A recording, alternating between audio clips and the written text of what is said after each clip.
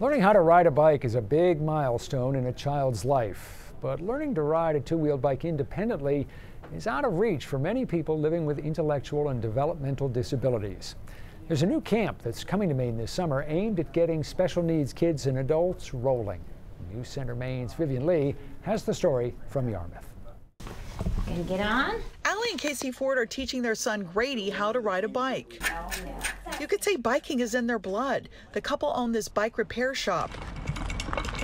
Grady loves to imitate his older brother, who does downhill biking. He'll get on a bike and just try to pretend to jump it, you know, because that's like what his brother does. Turn this way.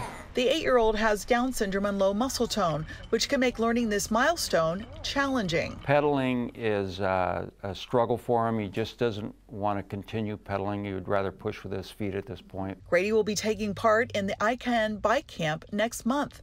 Developed by the nonprofit iCan Shine, more than 20,000 individuals with disabilities worldwide have learned to ride since the nonprofit was founded 14 years ago. It's open to kids and adults 8 and older with a range of intellectual and physical disabilities.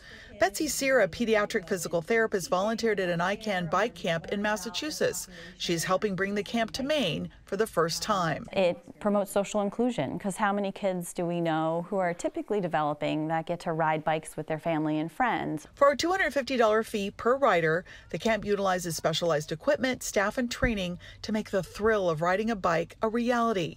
iCan Bike says on average, 80% of participants learn how to ride independently, plus other skills. Learning to stop, start a bike, they're also learning to build their self-confidence, and it can often be empowering for them. Campers attend hour-and-a-half sessions for 5 days a week, each day supported by the same 2 volunteers.